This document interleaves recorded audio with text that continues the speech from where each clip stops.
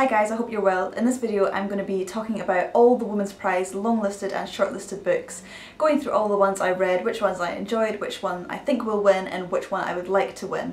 And firstly I just want to say I know my background's a bit different to usual. I'm moving out of my flat and I don't have a single book with me or even a seat to sit on, so I'm on the floor just now. A very makeshift video today, but I really wanted to get this up because the winner is going to be announced on the 6th of June, which is a week today actually as I'm filming this. I've managed to read 13 out of the 16 longlisted books, so I know this isn't going to be completely comprehensive because I've not managed to read all of them, but overall I'm pretty proud of having read so many. And briefly to start, I'll mention the three that I've not read. Firstly is The Ministry of Utmost Happiness by Arundhati Roy, which was longlisted I think for the Man Booker Prize last year, and I was not particularly interested in it then, and I'm still not really now. I might pick it up at some point, but I think I will read The God of Small Things, her previous novel, first. I've not read Miss Burma, mostly because my local library doesn't stock it and I've heard kind of mixed reviews about it, and I've also not read Happy, also because my library doesn't stock it, although I am quite excited to read that one, but I've been trying to rein back the book spending recently, so I've not got around to buying it quite yet. I've made full video reviews for 5 of the books that I've read, so as I go through them I will link them above and in the description. But I'm going to talk about firstly the books that were longlisted and then the 6 that were shortlisted. I did largely enjoy the shortlisted books more, so if some of my reviews near the start of this video are slightly more negative, then I do promise they get more positive as we go along. Firstly, Elmet by Fiona Mosley. Now this one was shortlisted for the Man Booker Prize last year and it was a bit of an underdog. It's a debut novel by a bookseller, and really one that wasn't on the radar too much until it was shortlisted, so I was pleased to see it on the list for the Women's Prize. I did make a review for this book when I read it a while back, so I'll link that as usual. And this is quite an odd book. It's really an analysis of society based in rural Yorkshire, and it follows a family, a father that's just known as Daddy in the book and his 2 children who live really on the outskirts of society in a house that he's built with his own hands. He's a bare-knuckle boxer, and this controlled violence in his work life really contrasts with his care and tenderness for his children. This was a really good book. I really enjoyed the exploration of fatherhood that we see here, which I haven't seen in that many other novels to the extent that it is here. And I also liked how regional it was. It was very Yorkshire, both in the dialects of the characters and also just in the attitudes as well. I really enjoyed this book, although I don't think I would have shortlisted it for the Man Booker Prize last year, and I probably wouldn't have put it on the shortlist for this prize. I just don't think it's quite strong enough to be in the running. Next is 3 Things About Elsie by Joanna Cannon, which is so different in tone to Elmet, and I think it really is testament to how varied this long list was. This is a book that had, I think, a really interesting premise, but ultimately I was quite disappointed by it. It follows an elderly woman in a sort of secure accommodation for older people, and she's fallen and she's waiting for someone to come and help her. During her time on the floor she's recounting her life, and in particular remembering a man who disappeared from her life some 50 years previously but seems to have reappeared recently. This book's really about memory, and I think it's so easy for books that are exploring this topic to become very nostalgic and sentimental, which I really don't like in a novel, and I think this one did unfortunately fall into this trap. It's about how very small acts can have long-lasting impacts, which is a fair theme to explore in a novel, and it can be done very interestingly. I have seen it done really well, but in this case I felt like it was just too saccharine. There were some instances of really nice writing in this book and also some very incisive humour, which I appreciated, but overall I didn't find it too memorable, and it was also, to me, a lot longer than it needed to be. Next, it's worth talking about another one in this long list that's about memory, and it's The Trip to Time by Kit de Wall. And this one I found slightly frustrating as well because I enjoyed almost every aspect of it, apart from the ending, which I really disliked. It's about an Irish woman who is just turning 60, I think, and she's looking back at her life, especially the time where she first married her husband, who we discover is no longer part of her life. And it's really about exploring how this came to happen and exactly what's happened. And I don't want to say a lot about the details of the plot because it was really nice to discover things as I read it, but I will say that what she does now, kind of for a living, is help people overcome the traumas that she experienced earlier in her life, and I think the way it was done was really excellent. It was very subtle, it didn't have any of the sentimentality of 3 Things About Elsie, and I felt like the way it portrayed memory and life in general was very realistic. But as I said, there was a decision right at the end which I just could not get on board with. I really don't understand why they chose to take the plot in the direction they did, and to me it felt totally at odds with the whole tone of the rest of the book. And so when I finished it, it was quite soured for me for quite a long time. Although now looking back on it, I can kind of try and pretend that part didn't happen, and overall I think it was a really excellent book. Looking back on it, I think I would even put it on the shortlist because of how beautifully it did deal with some of the themes. See What I Have Done by Sarah Schmidt is probably the only book in this long list that you could classify as a crime novel, maybe except Manhattan Beach, but that was more of a gangster book. This book is about a real-life murder case from the US dating from 1892, where Lizzie Borden was accused of murdering her father and stepmother in a really vicious way with a hatchet. She was acquitted by the jury, who couldn't fathom how a woman would or would even want to commit such a horrendous crime. And this case has had lasting interest, especially in the US, I think. And I have to admit, not really knowing anything about it or having a great deal of interest in true crime. I feel like one of the only people who isn't that interested in true crime, and I think it would have helped to have some background knowledge about the case in particular. I like the structure of this book, which alternated perspectives between Lizzie and also several other characters in her family and the surrounding community. And I was quite hoping this book would be like Alias Grace by Margaret Atwood, which I think is really an exploration of female guilt and how women murderers are treated differently in the justice system and by society. But I felt like this book was actually a bit lacking. It wasn't a quest to discover truth, and I think that's absolutely fine. It was more of a study into how subjective truth can be and how the same events can be perceived very differently by different people. And that I find very interesting, probably more interesting than straight up crime novels. But the way it was handled, I kind of felt like at the end I didn't really gain anything.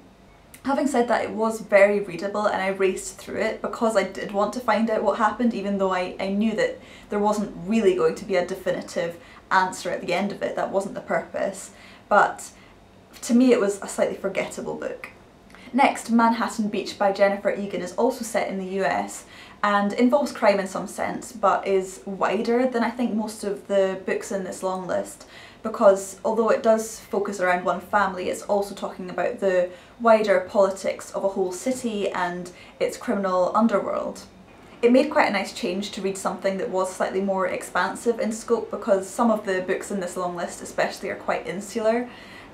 So in brief, the plot follows a family during the Great Depression where the father has turned to shady business to make money, and he has two daughters, one whose perspective we see from quite a lot and another who is severely disabled. It skips forward a few years when his eldest daughter is 19 and we discover that he has suddenly left several years before. And I suppose the trajectory of the book is really about her trying to figure out what happened, why he left, if he's still alive, while also trying to forge a life for herself as a female diver in the Navy. These sections are set during the Second World War, so there's also those kind of global politics coming into the plot as well there. I think the sections that I enjoyed most in this book were the ones about Lydia, the severely disabled sister. I think they were dealt with really sensitively. And there were also passages that were narrated by like a millionaire club-owning mobster, who's not a character I would generally identify with, but I felt like he was really humanised in those passages. I think the problem with books that are told from multiple perspectives is that it's really tricky to make them all equally engaging. And unfortunately there was one character in this book whose sections I just found quite dull, so I felt myself kind of racing through them, and for that reason the pacing felt a little bit uneven through this book to me, just because I didn't enjoy those parts so much. Overall I did find this a really enjoyable read, and I did race through it. It is quite plot based and I did want to find out what was going to happen. I might even have put this on the shortlist if I was choosing, because I found it really compelling and just well written too. It's the kind of book that I would probably never have chosen off my own back. It was only really because it was on this long list that I decided to pick it up. And there were quite a few books like that, and I'm glad of this long list because it did give me the opportunity to try books that I might not have chosen myself otherwise. Eleanor Oliphant is Completely Fine by Gail Honeyman is actually the first book that I read from this long list, and it's the one that I enjoyed least.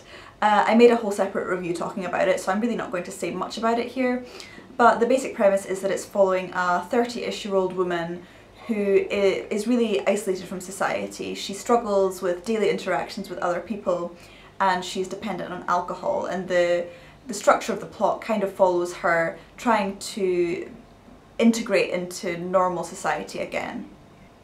I didn't think it was badly written. I do think there were some elements of really smart humour, although I did have a problem with the humour being at the expense of the protagonist. I didn't really like how her mental health was portrayed, and I just felt like it was so predictable.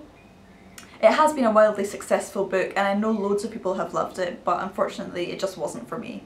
A Boy in Winter by Rachel Seifer is another one that left me feeling a bit cold, which I was surprised about considering how emotional the subject matter is. It's set in Ukraine in 1941 when the German forces are coming to occupy the towns. It's told from the perspective of a few different characters, and this was an element that I quite enjoyed. There was one character in particular who was a German engineer who was obliged to join the Nazi Party kind of against his will, and he feels very uneasy about the work he's being asked to do, and he feels like the Ukrainian workers who are making the roads that he has been designing are being unfairly treated, but he doesn't really know how to speak out in their favour.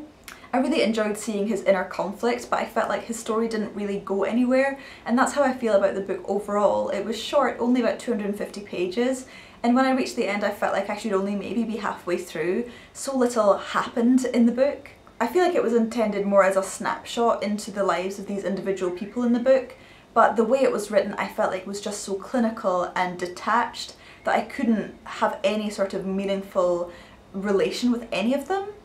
Overall, lots of awful things happened in this book, but they were all very unaffecting because of how they were written, which I'm sure wasn't the intention, and I feel like maybe I've misunderstood some really crucial element of it, but overall I feel like I just got nothing from it, unfortunately.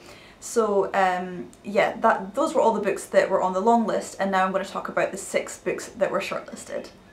The Idiot by Elif Bachman is one of the slightly stranger novels, I think, out of all of these, and I think it's much less plot-based than the other ones that were on the long list.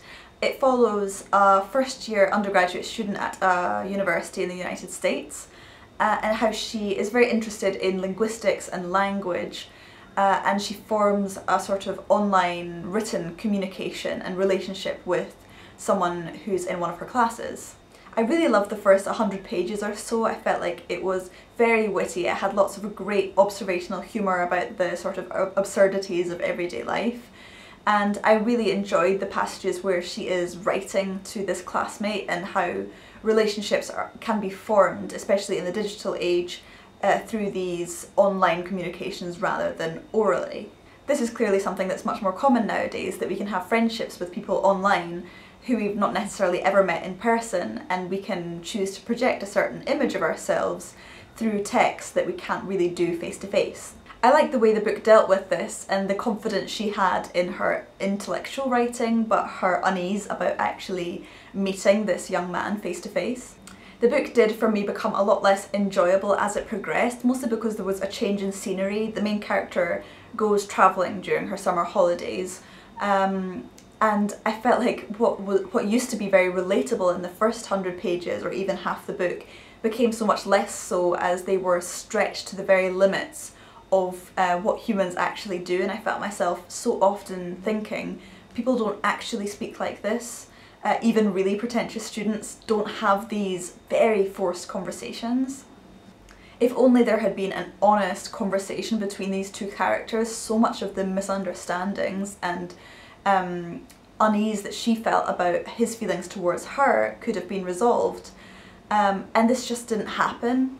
I did feel like her agonising about his feelings for her were just too exaggerated to be realistic, and perhaps that was the point, but it was definitely an issue that I had when I was reading this, is that I just felt like I was missing the point at a lot of stages, and it just made me feel a bit stupid, like I was not understanding what was being conveyed.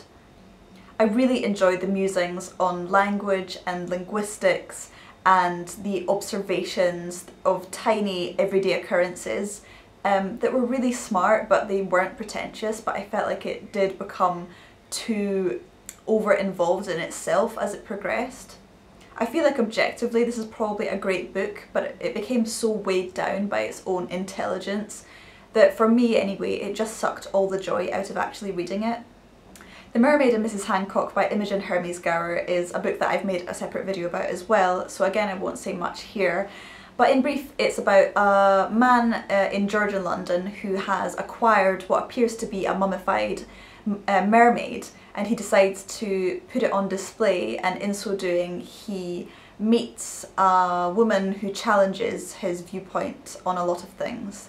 It's about spectacle and spectatorship and the female body and seduction and female autonomy, and I really love the book.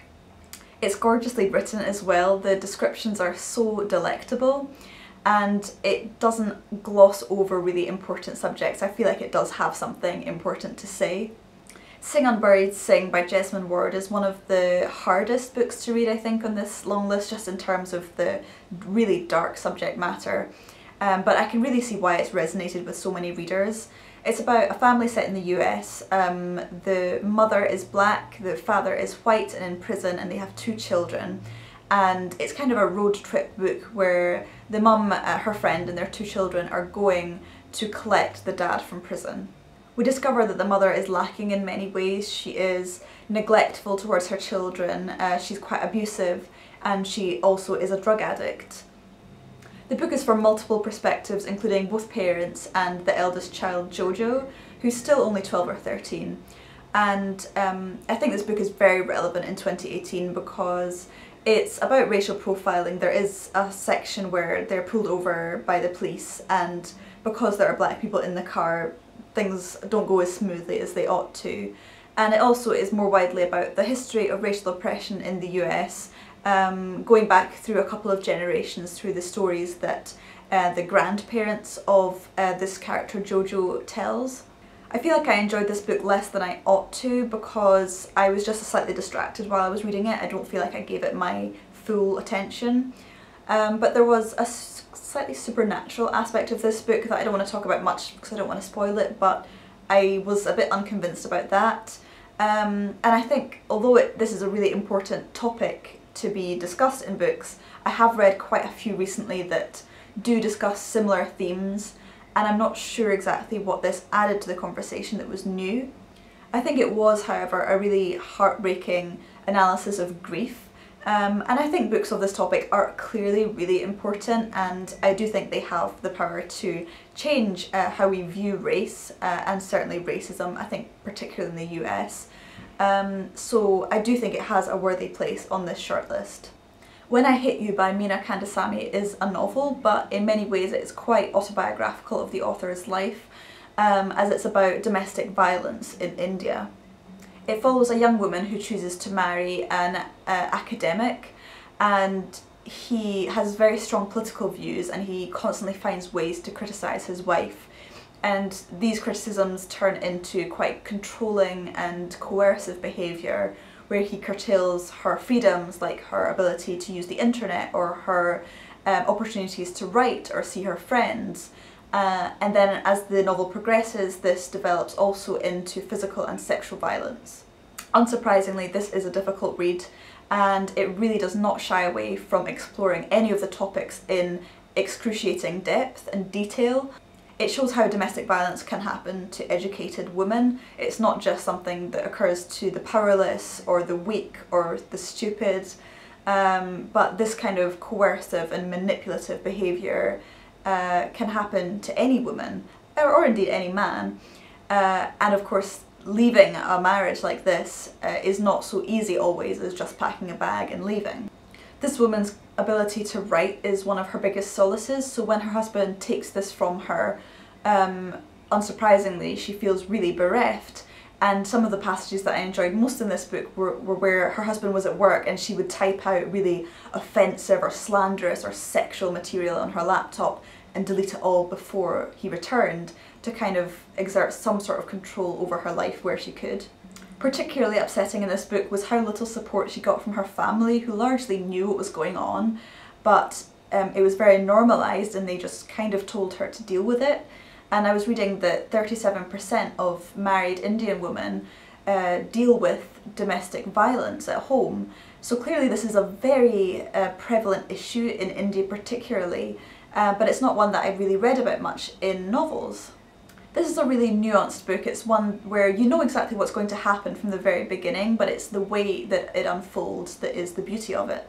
Sight by Jessie Greengrass is also one that I've reviewed separately, and to me it's the most unique that's on either the long list or the short list.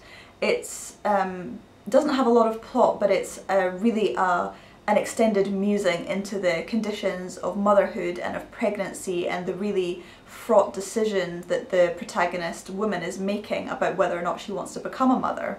It's about your child being at once you and separate from you, and the almost grief that a mother experiences as their child becomes independent from them. It's a very internal novel. The whole thing really happens within this woman's mind, and although some plot does happen around her, it's all a kind of conduit to her emotions. I was very impressed by this book, and it's definitely one of my favourites. Although I don't think the Women's Prize judges will choose it as their winner, because I think they'll choose a more accessible one. Although it may potentially be a winner for me. I do have to say though that it's very intellectual, and I think it does border the pretentious at some stages, and I can really understand why people would dislike it a lot because of the writing style. So it's a book that's not for everyone, but if you're interested in quite offbeat writing, or if you're up for a book that's quite challenging intellectually, then I would give this one a shot. Home Fire by Camilla Shamsi is the book that I've reviewed most recently, so I will really just mention it briefly, but it's really about how terrorism is treated culturally in the UK, how the government treats both terrorists and their families, and also how we perceive Islam in the UK. I think this is a really important book just now especially, and the issue of terrorism I think it's tricky to deal with in a novel because it's so complex and it's quite controversial, but this book does a really good job of not oversimplifying it but still making it accessible to the average reader. It also just has a very compelling plot, and it is nicely written. It's easy to read, but it makes you think. And to me it seems like a really good all-round package if I'm thinking in terms of judging, and I would say that this would be the choice that I think the judges will go for in choosing their winner, and I definitely wouldn't be upset with that. I thought it was definitely one of the best books on the whole long list. If I was to choose the shortlist, I would choose Sight, Home Fire, The Mermaid and Mrs. Hancock, When I Hit You, and I think I would add to that The Trick to Time and maybe Manhattan Beach, although I do think that Sing and Buried Sing does have a valuable place in the shortlist. If you've read some of the books that are on the long list or short list, then let me know which ones you really like, which ones you think will win, or which ones you'd like to win, because I know that they're not always the same thing. I hope you enjoyed this video, and I hope that if you're sick of seeing Women's Prize videos, you'll be glad that they're not going to be any more until next year. And I'll see you in a video very soon. Bye bye!